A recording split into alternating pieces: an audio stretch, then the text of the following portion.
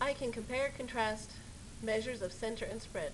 Question number 4, mean and median of a data set.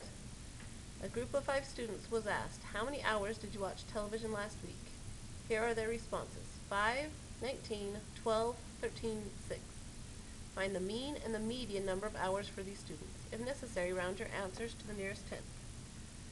So remember that mean means average. So we're going to add all the numbers together and then divide by the number of students. So we're going to divide that by 5.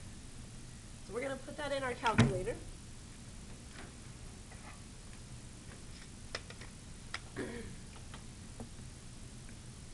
Sorry, I had to grab my calculator.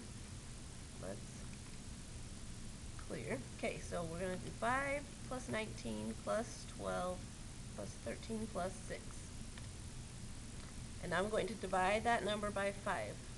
That gives me a mean of 11. So that equals 11. So the mean or average was 11 hours.